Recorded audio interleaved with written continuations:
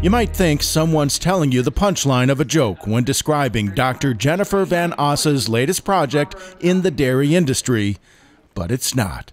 The project simply has a clever name. A new educational resource that we have called Mooving Cows. That's moving with 2 O's. Dr. Van Oss is an assistant professor and extension specialist in animal welfare in the Department of Animal and Dairy Sciences at the University of Wisconsin-Madison.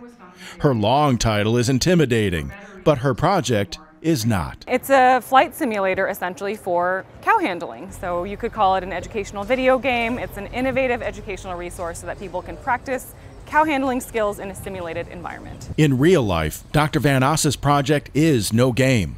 It was born out of extensive research on several farms to make animal handling the best it can be. There were a few topics that kept coming up over and over, and one of them was people asking me if I could please come to their farm and train their employees on appropriate cow handling and cow movement practices. As a solution to the requests, she created a way to make lessons interactive and show how a cow's natural personal bubble can be used to calmly move her to where she needs to go. The game lets them practice by moving their character in relation to these simulated cows to see how the cows respond.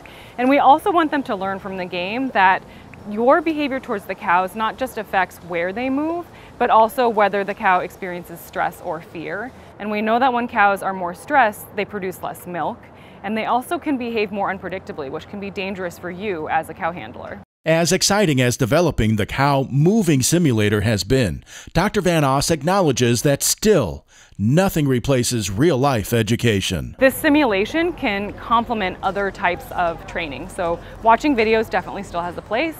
Nothing can ever replace real-life practice, but I think that this can add to that toolkit. For Holstein Association USA, I'm Bob Cervera.